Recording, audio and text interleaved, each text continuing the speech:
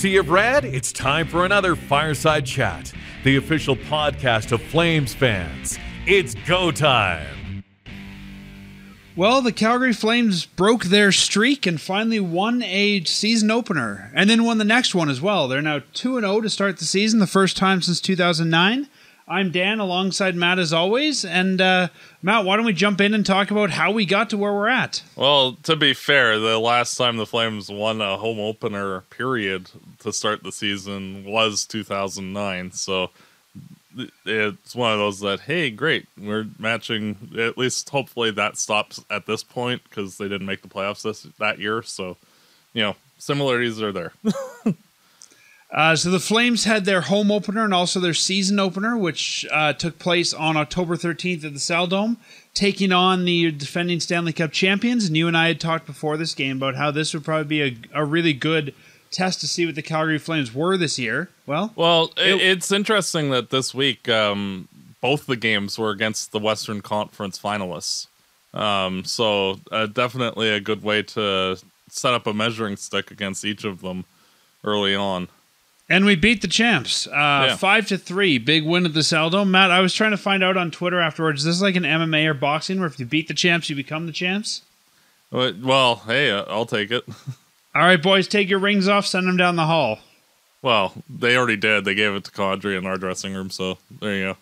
Could we have asked for a better first period from the Flames? I know it was only 1-1, but when I look at the tempo, the way the team played, like, to me, that was what you want out of this team 3 periods a night. Well, the line that I was actually most curious about was the Kadri, Dubé, and Mangiapane line, just because on our last show I mentioned like that I thought that might be a good fit, and I am really liking both the chemistry, the speed, and the defensive acumen of the trio of players, because in that game, like, literally anytime they had the puck in the offensive zone, if they turned it over, by the time the Avalanche player got the puck, there was somebody on them. And if they chipped it up to somebody else, there would be somebody on them. And, like, they were able to hem the Avalanche in their zone because they were able to quickly get in on guys and play defensively responsible, which led to all sorts of opportunities for the trio and a couple of goals, if I recall correctly.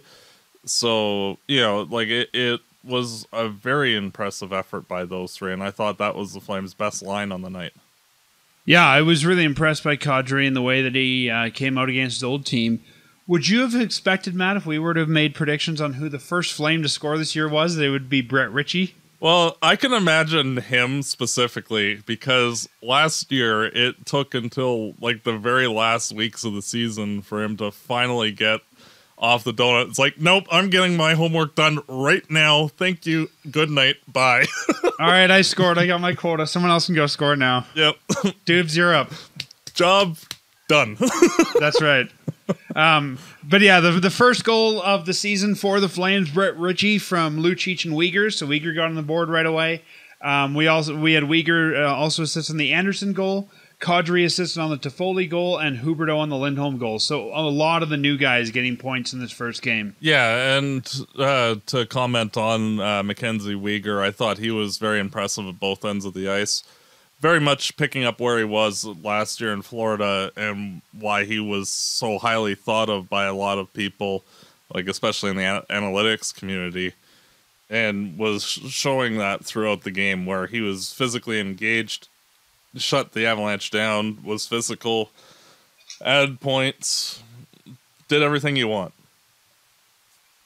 Was there a Flame in this one that a Flames player who you looked at and said, maybe not the best game?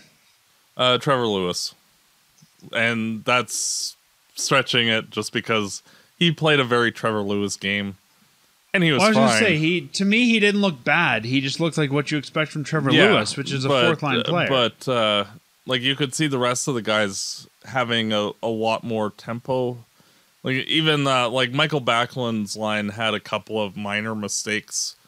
And the penalty kill that led to the third Avalanche goal, like, they kind of got a little lost in their defensive positioning. But other than, like, those instances, like, Calgary did a very good job of any time McKinnon or Makar had the puck.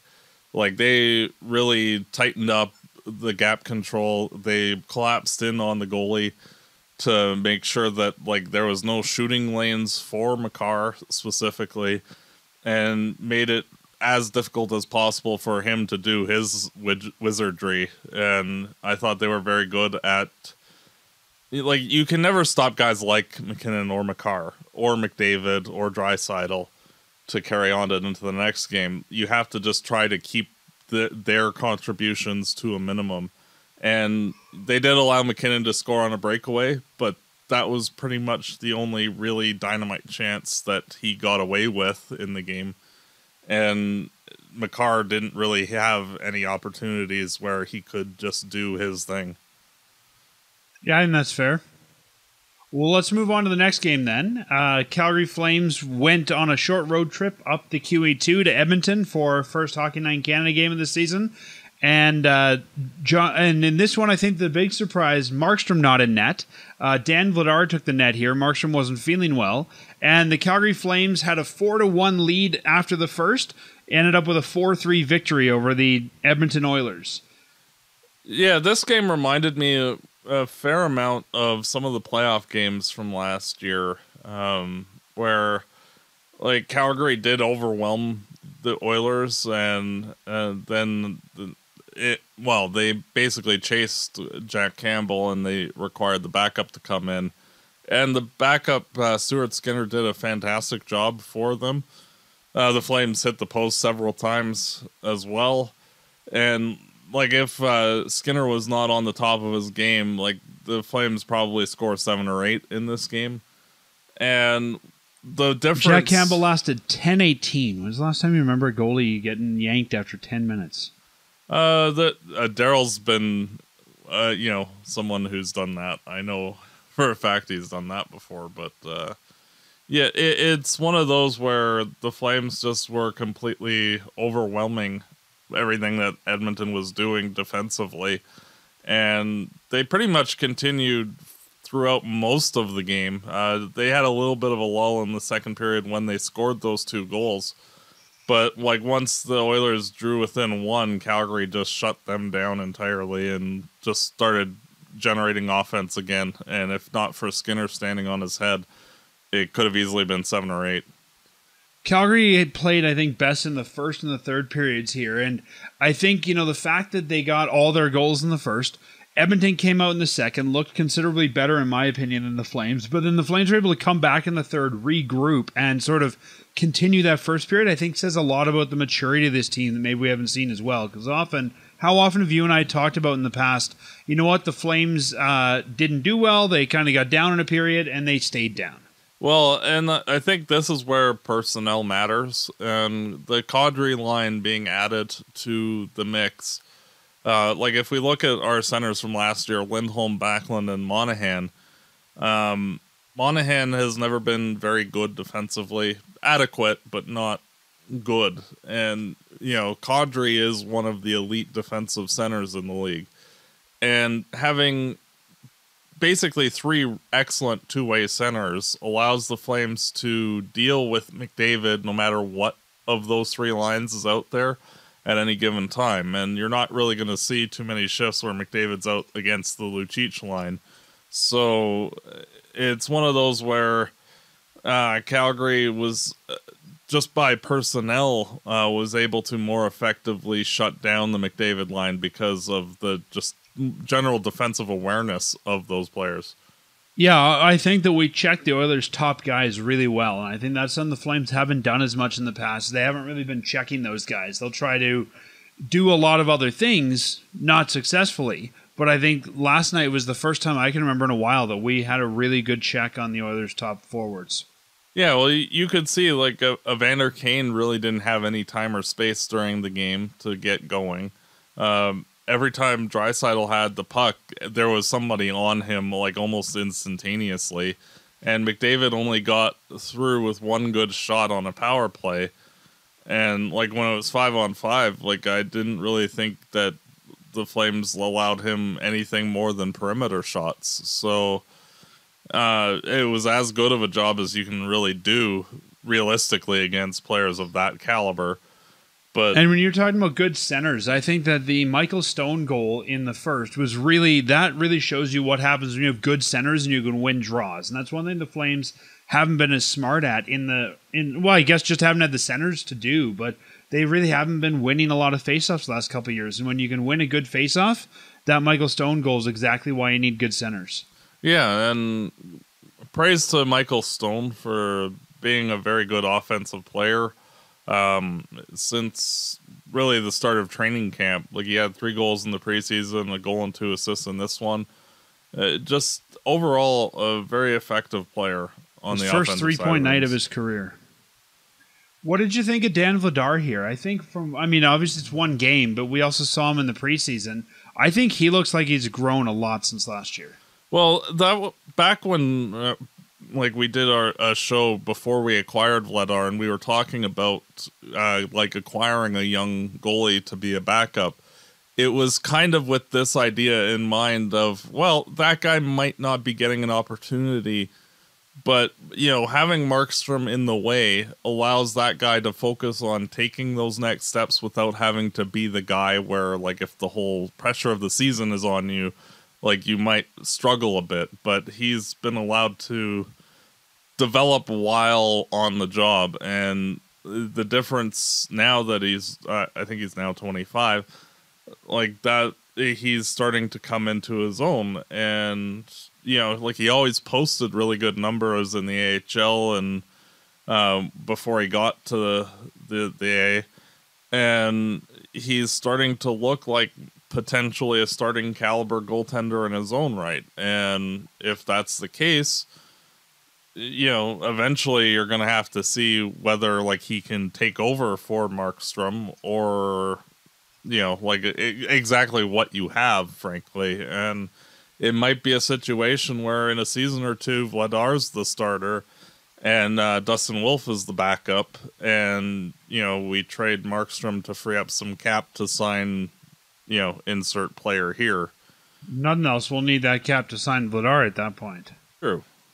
But he's on a league minimum now. You're not getting him for that again next year. No, and it's one of those where he's really in charge of his own destiny, and he has the ability, and he's looking like he's putting the parts together. He's a very big goaltender at 6'5".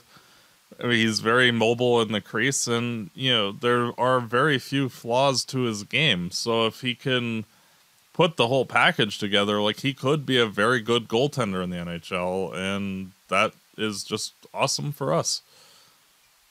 Yeah, we'll talk more about him in a few minutes here, but I was really impressed to see, especially against a team like the Oilers, just how good he looked. This wasn't preseason. This wasn't, rookies playing. This was NHL caliber hockey during the season. And it's amazing to see, him, I guess, playing the way that he is now. Yeah, well, you got to figure that the Oilers are likely going to finish first or second in our division, probably second behind us. So, they're a quality team enough, in terms of offensive talent, to give the goalies a test. It's not like he's going out and playing like the Arizona Coyotes of the league. It was a good playoff team, and he was up to the task, and that's awesome. A check mark beside his name. Good to know, and let's see on the next one. And if he can continually play at this kind of a level, then it really doesn't matter when you're going to throw him in, because it's kind of makes him and Markstrom interchangeable at that point, where if you need to put Vladar in for 35 games instead of 25, it's yeah, sure, cool, because you're getting that caliber of goalie. So since you're mentioning that, let's go there. Darryl Sutter said that he wants to play Vladar about once a week. So in a 26-game season, you would have 26 Dan Vladar starts. I think you could even get more than that, but I think that's kind of the minimum they want, is once per week. So, yeah, I think, like you were saying, 30 games is not unrealistic for this guy then. No, and especially if he continues to play at a high level, especially down the stretch. We're playing a lot of games in March and April, if you look ahead in the schedule, against teams that should be more bottom feeder-ish teams, just based on like how they finished last year and the fact that they didn't improve. So, it's one of those where, as we're getting ready for the playoffs, having both guys going, in case of, necessity. And like we saw last year after the whole, finally breaking through the brick wall that was Jake Ottinger, like Markstrom was burnt from having to be perfect through all of those games. And he, like the Flames didn't realistically have a viable alternate. So when he started struggling against Edmonton, there was nobody else, and you just had to run with it. Where if both guys are going, you can kind of mix it up where, like if, say, Markstrom isn't playing well, you can throw Vladar in and be reasonably assured that, it's a doable alternate instead of, well, we're just kind of throwing the series here. Yay. Well, and I think, too, Darryl Sutter's never been one to really, and you sort of mentioned it last week, jokingly, not even know who his backup is sometimes. Like, he's not one who praises his backup. So to come out and say, I have this plan to play Vladar once a week, I think that really says something about Darryl and noticing Dan Vladar and what he brings to this team. Yeah, and like with the two goalies, like if you're not really seeing a huge difference between the end results between the two guys, like if Markstrom surrendered 3 against Edmonton yesterday, it'd be like, yeah, that makes sense because Edmonton's a good team offensively. Vladar, his goals against right now is 3.0, but, he is going to get some starts against some softer opponents where he'll only give up 1 or 0. So, it's one of those where if things are more or less comparable, then there's no real need to worry. It's literally situational, and like if anybody like has a minor problem, like they tweak something a little bit, but it's not that big a deal where you could still start, you could just throw the other guy in and give the guy proper time to actually recuperate without having to worry too much one way or the other. Another story this week, and I guess congratulations should go to our head coach. Darryl Sutter got wins number 700 and 701 this week, which puts him now in the top 10 NHL coaches ever for most winning coaches. Darryl has coached 1,399 games. He has 701 wins, 503 losses, 101 ties, and 94 overtime losses. The only coaches above him are Peter Laviolette, Alan Vigneault, Paul Maurice, Al Arbour, Lindy Ruff, Ken Hitchcock, Barry Trotz, Joel Quenneville, and Scotty Bowman. And if we look at those numbers, Darryl's at 701, Laviolette's at 718, Alan Vigneault's at 722, so he will probably jump into probably 8th. He's not going to get 777 this year, which is Maurice, but probably jumping into even the top 8 by the end of the year. Yeah, and he's been a very good coach for a very long time, and he's, like that's one of the reasons why I wanted him back. I thought he was one of the top 2 or 3 coaches in the NHL. I still think so. And, he's arguably one of the 3 or 4 best coaches since Scotty Bowman last coached. Yeah, I think that's fair to say. And if we look at where Bowman is on this list, Scotty Bowman's number 1. He had a lot more cups as well. He's probably the best coach there. And even if we look at this list, I'm surprised how many of these guys are active or what I'll call active-ish. Laviolette's still coaching, who's right above Darryl. So actually, Darryl might not pass Laviolette if Laviolette keeps going up. But Alan Vigneault, Paul Maurice is still active. Obviously, Al Arbour's not. Lindy Ruff is. Ken Hitchcock last coached in 19. That's not too far away. Barry Trotz last year, Joel Quenneville last year. So, of those guys, a lot of them still active, and it'll be interesting to see how that shakes out if those guys can, move into... I don't think anyone will ever be Bowman's numbers. No. But, if they can even move into those 2nd, 3rd, 4th, 5th spots. Yeah. So good for our coach. I think it says a lot about, what a good coach, and you and I have had this discussion a lot. We don't even have it again today, but what a good coach can do for a team. Yeah, and we're seeing that like the difference between like this and last year's iteration versus the Jeff Ward era or the Bill Peters era or the Bob Hartley era or the Gulletson era. Like it's like night and day. Like everybody's bought in. Like especially through the first 2 games of this year, it's like everybody's on the same page. Let's go, and that's a big deal. So Matt, after 2 games, what are your impressions of the Flames lineup right now? The first line looks a little shaky, to be honest, with Toffoli, Lindholm, and Huberdeau. That said, Huberdeau and Toffoli looked like they were really fighting in that Edmonton game. Well, and the thing is that Toffoli's getting a lot of chances, and he's like he hit the post a couple of times. He scored a goal. He's looking reasonably good out there. It's just that you can tell the timing is like a millisecond off, and like the pucks are just getting a little ahead or a little behind, and like it's just not clean yet. But that's just a matter of the fact that they've been together for a couple of weeks and have played like 5 games or something together.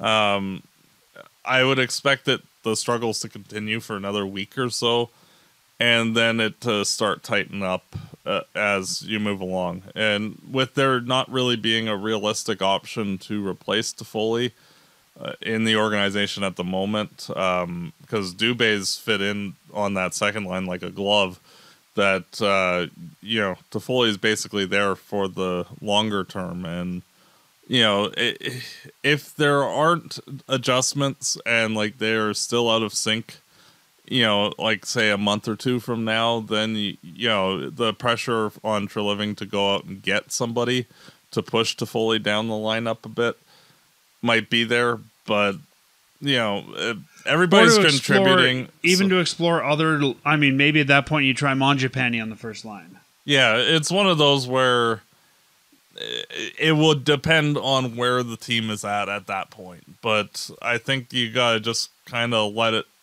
grow, and if it doesn't, they're contributing offensively though, and they're generating lots of scoring chances. They're just as dangerous as the second line has been. It's just little hesitations here and there which allows the goalie to get set, which when those passes are getting through clean, like the goals are going to come like mad. And like I could easily see those guys go on a tear where they're scoring 3 and 4 goals as a line each game. It's just it's not quite there yet, but it looks promising.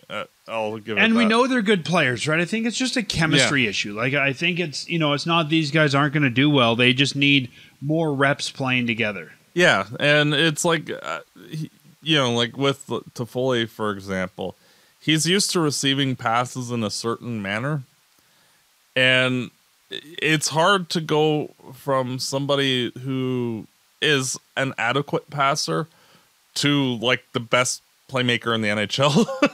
Because that guy can feed pucks through the air right on your stick when you're not expecting a pass to even be coming. And, there have been a couple of plays where like he looked to be surprised that, oh, the puck is here. And he bobbled the pass just because of the fact that he was kind of caught off guard. That's not a problem. It's just an adjustment where, okay, I'm on the ice, therefore I have to be ready to receive a pass no matter what, where, how I am. I could be sitting on the ice, be ready to to receive a pass to tap it towards the net. It's one of those where when you have a guy like Huberdeau, you have to be ready, and he'll get there. I would not be shocked if Toffoli and him figured it out sooner than later, and both have a really good year. And I think, like you said, Toffoli's getting a lot of chances, and that goes all the way back to the playoffs. And I think, Toffoli just needs to get one in to sort of break that bad luck streak, and then I think he's going to come alive. Yeah, like I put it this way, if that line finds the chemistry, Toffoli's going to score 30 plus. Lindholm will score 30 plus. So it'll be just a matter of them figuring it out. And, when you score 9 goals in 2 games against like the 2 like conference finalists, you're doing all right offensively as it is. So, there's no rush. Yeah, I thought that first line, like I said, I thought, especially in the Edmonton game, Huberdeau and Toffoli seemed to be fighting it. I think that second line, the Kadri, Dubé, Mangiapane line is going really well.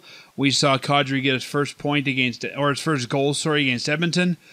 The third line of Coleman, Backlund, Lewis, I like what we've seen from Backlund and Coleman so far. I mean, Lewis is there, but as you and I talked about, it's not the right spot in the lineup for him. Yeah, it looks like back a couple seasons ago when you had like Gaudreau, Monahan, and Levo, where like the one guy's just not. Well, remember when they had Richie on the first line? Yeah, and it's like something doesn't belong here, And, yeah, like that's not a slight on Lewis. He's a really good fourth line player. It's just with the third line guys, you need to be able to get about 30 points and like have that level of offensive talent, not be a 10-point guy. And like that's the problem with both Rooney and Lewis, is that they're more like 10, 12-point guys, which that's fine. They do an excellent job defensively and are good at what they do. It's just that you're asking too much of a player that's just not capable of generating on the offensive side, which is taking away from Backlund and Coleman's abilities. Like the old game mastermind, right color, wrong position. I mean, he's a good piece of this team, Trevor Lewis, not on your third line. Yeah. Like him, Richie, Rooney, and Lucic, those pieces in whichever formation, awesome fourth line. As good of a fourth line as we've had in a long time. There's just not enough there in order to. And that's where like the coaching staff and everybody was kind of hoping like Peltier, take it, Well, but even then, I think at what point do we try Ruzicka there on the third line? He has yet to draw in. Yeah, and I think when he does, that's where he'll be, is on the third line left wing, especially if the third line struggles again against Vegas, then I would assume, if not playing Ruzicka against Vegas, after that, putting him in to see, and honestly, having Ruzicka, who's got all the tools but needs guidance, having him on a line with Backlund and Coleman, I think would be pretty much perfect for his situation, just because he's a good offensive player and a good size player. It's just the effort level isn't always there, but having those other two guys capable of backing him up when he's not having a good time will help. Flames fans have had a lot of negative things to say about Kevin Rooney and Brett Ritchie so far this season. You know what? They're both good for what they are. They're fourth line players. They're just fine for that role. Do I want to see Brett Ritchie on the first line again? No. But as a fourth line right wing, he's fine. Oh, no, and what do you need normally out of a fourth line guy? Somebody to go in when the puck's been dumped in, go smash the defenseman, and create havoc in the offensive zone. Him, Lucic, they've both done that. Rooney's done that. That's exactly what you need, and they haven't really been a defensive liability, that line. Lucic has actually looked really fast, and I did laugh when he beat out Makar on the puck battle, and then subsequent foot race, because it's like, what? But he's looked a lot more quick this season than he did last year, even. So whatever off ice or off game training that he's doing to improve his foot speed is working a bit, because he's looking like a lot more like his old self. On the back end, I think Mackenzie Weegar's looked fantastic. I would say the other defensemen who we know from last year, Tanev, Hannafin, Anderson, and Zadorov, have all come as advertised, and I would say are playing the way I expect them to. The big surprise here is Michael Stone. What's up with this guy? Well, I'm actually going to give some praise to Nikita Zadorov. I think he's actually taken a bit more of a step forward in his career as well. He's looking a lot more composed and settled defensively, and because he was very much prone to making mistakes throughout his career before last season, and he's playing a lot more quiet of a game and just simple. you come down my side, you're going to get smashed, and but not getting out of position while doing so. And I've just noticed that his game has looked a lot more composed through the first 2 games, which that bodes well. Yeah, and I think, I agree with you so far. I want to see how he does after a handful of games more. Oh, I agree. The team has looked good so far that I think even his mistakes, if he's made any, have been minimized. So I don't want to say he's looking a lot better until I see more than 2 games out of him. Oh, true. It's one of those, you got to give props when they're doing it, and then, criticize when they're not. And for right now, he's doing great. So, and now on to Michael Stone. Michael Stone does not look like the guy who was 7-8 last year. I mean, this guy looks like he deserves to be in the top 6, doesn't he? Well, not only that, like when he first started his career with Arizona, like he was a premier young defenseman, which I don't think some fans might realize. Like there was even talk of a Stone for Hamilton trade at one point, like a 1-for-1, Dougie Hamilton, just for reference. And it's one of those where, he ran into injuries, and like that's basically plagued him since his Coyote days.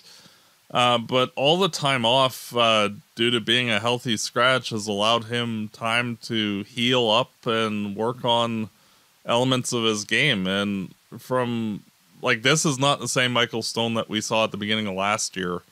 There's more of a confidence and a swagger in his game, and he looks exactly like the Michael Stone that came up with the Coyotes in the first place, when he was looking like a higher profile guy. And with his offensive abilities, like that slap shot, frankly, like it hit, even when Shillington comes back, like it almost would be beneficial to have him only dress 11 forwards and have him in there just so that way he can be utilized on the power play with that slap shot. And how many guys do we see that have a slap shot like that, that, aren't good defensively? Like, he's that rare breed that can do both. Yeah, like he's been okay. Like, not to say like he's been great defensively, but certainly a good number 6 defensively. And yet with that offensive talent, like he's like a top pairing defenseman offensively. And that even stems back to last year, where he was like with the end of the regular season and the playoffs, he was basically at a 0.5 point per game, which, it's like 40 points for a defenseman. Like that's elite offensive numbers.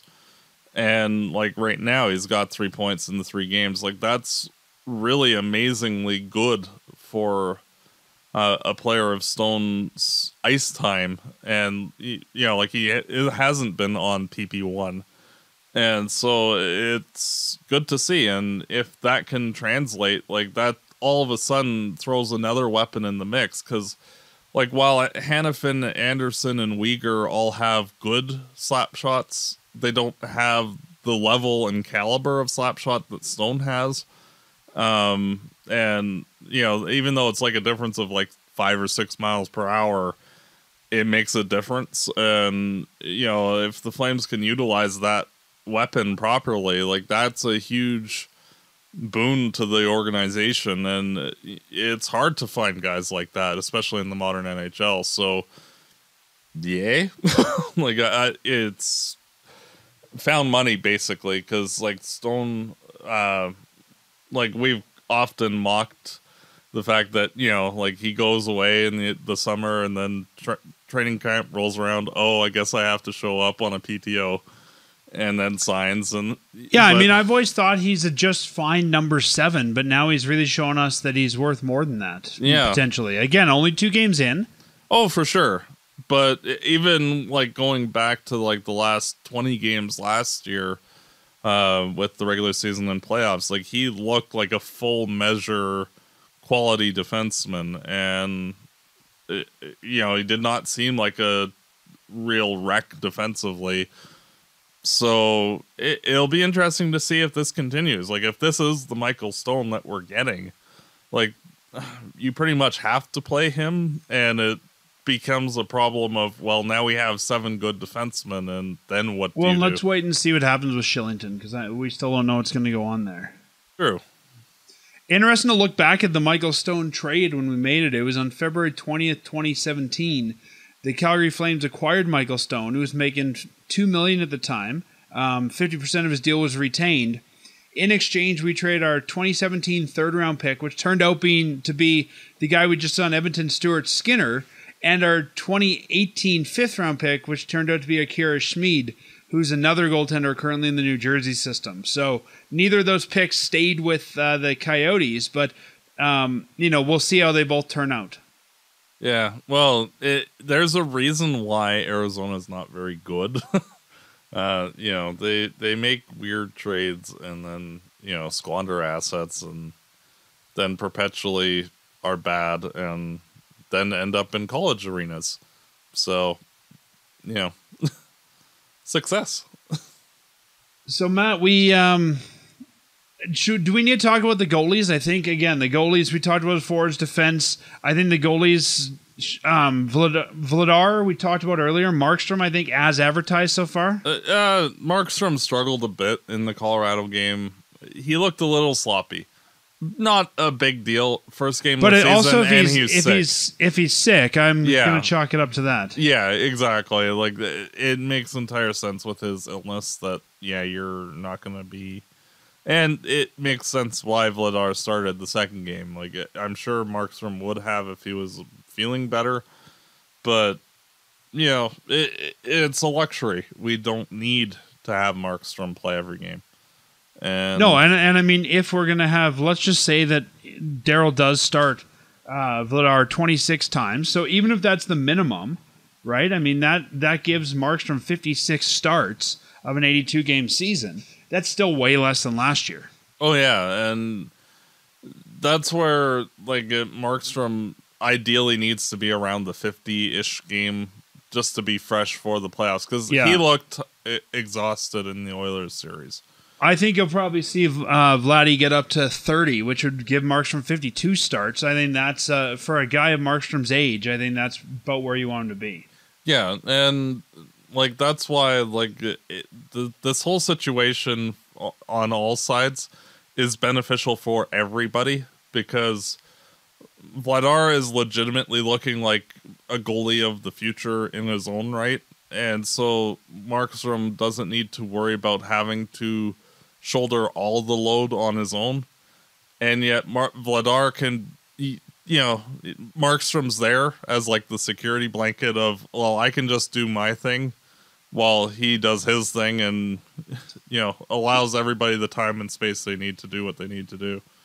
Yeah, and it gives them, like you said, it gives them options. It gives them a security blanket. It's that, okay, if our starter isn't ready, let's not send him out there. And I think with Darryl saying that he wants to play, the backup once a week, I think that's going to help fans, especially, to sort of hold him to that, and media, and even the team to hold him accountable to that and say, hey, why isn't Vladdy starting this week? So I wonder if that's one of the reasons he said it, just to sort of hold the organization accountable to it. Yeah, and and you look at the goalies that are in the Flame system between Vladar and Wolf, and even to a lesser extent Chechelev and Arseniev,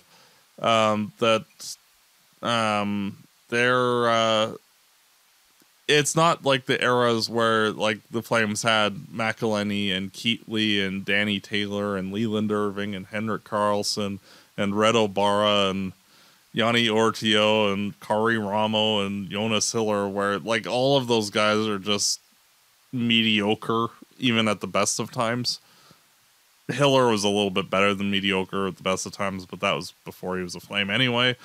But, it's one of those where, now, the Flames legitimately have options. Where if Markstrom gets hurt or Vladar gets hurt, you're not okay, well, now the other guy has to start every game because we don't have anybody else. Wolf can come in and actually be a viable backup as well. Yeah, and I think if you're just looking for a backup, I mean, Oscar Danska's here as well. I think that's another possible option for a backup. Yeah. I agree, and he filled in with Vegas a couple years ago, and he played all right. definitely options where, you know, it's not like, oh, who the heck is going in net? You know, like you might as well get the Zamboni driver from the Leafs at that point. You know, because like there's not, you know, a lot of those guys before were not very good, and now like the Flames actually have legitimate depth, which is like the first time in forever. We encourage every week for our fans to submit their comments, their thoughts, whatever they want to hear us talk about, either on our website at firesidechat.ca, and you can find a way to email us from there, or even leave us a voicemail through there. You can also get a hold of us on Twitter, where we're at Fireside Podcast. On Facebook, facebook.com/firesidechat. On Instagram, we're firesidechat_podcast. And Matt, we're one episode into the season, and we already have some feedback from a listener, Al, who sent it via email. Excellent. He asked, is Sutter signing for 2 years meant that there's a 2-year plan before Cup materializes, or is it a 1-year plan with a 1-year contingency in case it doesn't happen this year? Why don't you take that first? Well, frankly, I think it's more of we're competing now for a Stanley Cup and for the foreseeable future. Like, you look at free agents for the Flames this year, it's basically Tyler Toffoli. Next year, there's a few more, but more or less, like, this team can be kept intact for the next few seasons. And even if you're going to retool, there are players that you could conceivably walk away from and bring a young guy in, like a Connor Zary or a Jacob Peltier, to come in and be a viable replacement. And with the current situation, like the Flames are basically built to go for the Stanley Cup. Like, realistically, this team needs one more top 9 forward in some manner. And other than that, it's like, okay, let's go. You know, like, we have the defense, we have the goaltending, we have 8 of the 9 guys. Cool. I don't think, though, that you build you sign the coach saying, well, we're going to do 1 year with a 1-year contingency. I don't think they look at that year that, okay, this year we plan to win the Stanley Cup, but if we don't, we'll do it next year. I think you look at it as a contendership window. You say, okay, we've got 3 years where we think we're going to be a viable contender, and we're expecting we might win it in one of those years. So, you know, I can't see them coming out saying, okay, we're signing Darryl for 2. We think we'll win it this year, but if not, well, we've still got next year. Like, I think you're looking at as you and I talked about last week, I think probably a 3-year window to win the Cup. Yeah, and even like after that, at that point it becomes more of a conversation of do players like Coronado, Peltier, Phillips, Zary, do they actually materialize into NHL players that are good as top 9 forwards? Does Wolf emerge into the goalie that he's looking like he will be, which is like another Mika Kiprasov level guy? You know, like, all of these questions will answer themselves as time goes on, and like that will either expand or curtail the contention window for this team. Because like, if you look at the Flames defense core, basically everybody's a young guy, except for Tanev, and even he's young-ish.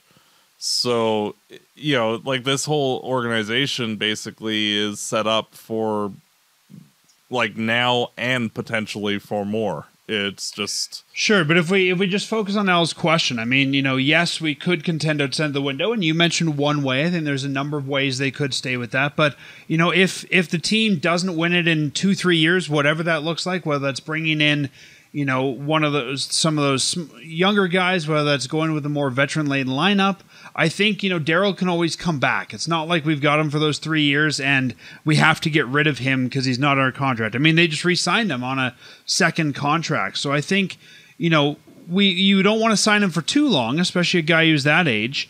But we can always bring him back if, you know, we're contending, we're moving forward, but we're just not quite getting what we want. But yeah, I can't see them thinking, well, this is our year, and oh well, if we don't, we'll do it next year. I think you look at it as, you know, we got 3 years to do this with this core. Again, looking at where we're at with these guys, and then, you know, hopefully we get it in one of those years. Yep. And you're right. I mean, there's a lot of young guys that'll start cycling in and out, and that's that's a kind of a completely different discussion, right? Is what is the Calgary Flames in 4 years? Yeah, well, you can even go back 4 years ago, and like literally, like the only guys that are left are Shillington, Anderson, and Backlund, and Exactly. Stone. Exactly. So it's like, yes, the Flames will exist. That's about it. Yeah, and I mean, we've got some long-term contracts. We know some guys who will very likely be here because of their long-term contracts, but who knows what the rest of the team will look like. Mm-hmm. So thanks for sending that in, Al. Hopefully we answer your question. If not, let us know. And again, feel free to get a hold of us. We'd love to hear your questions through social media, through our website, or you can even text us or call us. Our phone number is 403-768-2121. Again, 403-768-2121. I promise, Matter, I won't pick up, but you can leave us a voicemail. You can send us a text. We'd love to hear from you and answer your questions. Yeah, and one thing that I've been noticing, some commentaries around the internet and such, concerns over Kadri's random breakout year at the age of 31 last year. And like, why wasn't he that good in Toronto? And like, can you really realistically expect him to be like a 90-point player? And you know, I've just been hearing a lot of chatter, and so I wanted to comment on that. What's your thought? It's the Toronto Maple Leafs. They're not really usually very good at developing their own guys in a proper way. That's part of the reason why they've been terrible for forever. And it's not really surprising that when he got traded to the Avalanche, he kind of found a different gear. And like, even the first year he was with Colorado, he looked significantly better than he did with Toronto. And like last year, it's like all the pieces fell into place, and it might be just one of those situations where like the things that were holding him back aren't anymore. And I'll be honest, I don't expect him to have a 90 or even an 87-point year again, but I think even if we can get him, north of 55, we're doing well. Yeah, well, I could see him put up 70 plus, and like his career has basically been like a 40, 50-ish point guy, which even if like that's not really bad or anything, like if that's like for $7 million at like now's production, like that's not bad. But it's just one of those where, like when he was with Toronto, he didn't seem to have that ability to create stuff out of nothing as much or as consistently as he seems to now. And like the last two games and like last year with Colorado, it seemed like pretty much every shift he was doing something to create time and space. And I think that is a difference in his game since leaving Toronto, that finding that in himself to be more like present offensively than what he has been before. And that'll depend who he's playing with as well. Yeah, and it's just one of those interesting things to keep an eye on as the season goes along, because he doesn't seem like the same guy. Because I've watched enough Toronto games over the years that their guys. Apologize. Yeah, I know. I feel sorry for myself, really, but you get to know how players play, and he doesn't seem like the same guy offensively as he was then. So it'll be interesting to see as like we hit game 20, game 30, game 40, if like what we're seeing now continues, or he reverts a bit back towards what he was. Before we get to game 20 and 30, we got to get through 3, 4, and 5. And I had to say to Matt before we started recording tonight, the universe is back the way it should be. I won the predictions game. I'm up 1-0. Matt, back to the basement with you. Well, you allowed me to win last year. And, now it's like, okay, buddy. I figured it's our 10th season. I got to be nice to you for once. Yeah, exactly. You got your win. Bravo. Round of applause. I'm still waiting for the ring in the mail. Yeah, and now that's enough of you, buddy. And we're back to business. 1-0. That's right. If I got a ring for every win, I have 9 wins. I'd look like one of those rapper guys who's got the big ring on every finger, and I'm going for the 10th one. Yeah. So I won last week. I said that the Flames would beat Colorado Edmonton. You thought they'd lose Colorado, win Edmonton, which was a fair assumption. This week we got 3 games to predict. We've got the Vegas Golden Knights coming to Calgary on the 18th, a 7 p.m. start. Then Thursday night, the 20th, the Flames are in the Dome against the Buffalo Sabres for a 7:30 start. And the 22nd, the Calgary Flames are here again at the Dome against Carolina, an 8 p.m. start. So, Matt, let's do 2 things. Since Sutter says Vladar is going to play once a week, what do you think the score is going to be, and when do you think Vladar plays? Well, I think the Flames will be 2-1 this week. What are the wins? The first 2, and then losing to Carolina because Carolina's really good. I think Vegas is significantly worse this year than they were last year. Not having a regular goaltender with Leonard being out all year. Yeah, who is their starter right now? Logan something. Logan Thompson, I think. Who? It's exactly. Their goalie system's kind of non-existent, so it's like, sure, you're an NHL player. Cool. Well, Leonard's out, Brossois out. Yeah. So, yeah, that gives him Logan Thompson, and I don't know who his backup would be. Yeah. I shall go find out. Insert AHL somebody there. But, yeah, no, and I think that's going to be a big problem for the Golden Knights this year is not having really good goaltending. Yeah, and, like, the rest of their team, like, because they're very veteran. Aiden Hill. Yeah.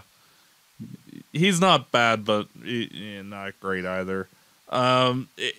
Because Vegas is a very veteran-laden team and has been since their inception, those guys are starting to run a little long in the tooth. And like while they're still good, I don't see them being as. It's sort of like San Jose a few years ago, where like it's like yeah, but not really. Like dangerous, but not that dangerous. I think the Flames have to get the win against Vegas. Vegas has been a team that's really stymied the Flames since they came into the league. Yeah, and it's sort of getting like Anaheim where, it's a little ridiculous. Let's actually beat them now. Yeah, and if we're trying to sort of turn over these new leaves and say, okay, we beat the champs, we beat Edmonton, I think when I think about teams the Flames need to get success against this year, Vegas is on that list. Yeah. Exactly. Basically, every team in our own division we have to have supremacy against, and then, the good teams like Minnesota, St. Louis, and Colorado in the Central. And then we play the vaunted Buffalo Sabres. And again, the Sabres game, as much as we can make fun of the Sabres, might give us a chance to try things, like putting Rajishka in the lineup. Yeah, I agree. And that might be one of those where you give opportunities more and see. And like this is another Vladar start I'm expecting. You're going Buffalo for Vladar? Yeah. It just makes the most logical sense because the other 2 teams are more dangerous. So Markstrom fits better. Speaking of Vladar starts, I'm flipping ahead in the schedule here. If Darryl's going to play Vladar once a week, there's really very few weeks when we don't have at least one home game. Like I think we saw him once in the Dome last year. And the weeks that we're not in the Dome, I mean, we're away all year. Like, you're probably going to get quite a bit of Dan Vladar in the Saddle Dome this year. Yep, and that's perfectly fine. And, if he continues to play like he did, I don't think too many people are going to be complaining too much. I'm going to keep go with my gut, which I did last week. I'm going to say the Flames win all 3 of these. I don't think they're going to win them, by a high margin. I think it'll be, 5-3, 4-3, that kind of thing. But I think the Flames can win all 3. If they're going to stumble, it'll be Carolina. But I'm going to be brave and say all 3. And I agree with you. I think the one that makes the most sense for Dan Vladar is Buffalo. Yeah. You got him going in Edmonton. You can put him in against Buffalo. Yeah. And it'll be interesting to see. Like, I'm very interested in that Carolina game. Carolina and basically Tampa Bay are the 2 teams that I view as being like the likeliest Eastern Conference teams to make it to the Stanley Cup Finals just because of their level of defense and goaltending. So, it's the same with like the New York Rangers, and like that's another like big test for this team is can they go up against another of the juggernauts in the NHL, and how do they fare against them? Well, and I mean strategically too, if we want to get that far down the road, you don't want to drop points to the West. So you've got to beat Vegas. You could drop the points to Carolina. It doesn't hurt as much. Exactly. So 3 games this week, more of, I guess, a full week. I'd say 3 games is your average per week generally in the NHL. So, yeah. And it'll be interesting to see how the Flames do just over the next couple months. Because if you look at the schedule, basically from now till Christmas, it's mostly very good teams on a very regular basis coming to play the Flames. And then after that, like March and April, it's basically all the rebuilding-ish teams that we cycle through then. So it'll be interesting to see, like, with the schedule being so tough off the start, if the Flames can continue to be good off the hop.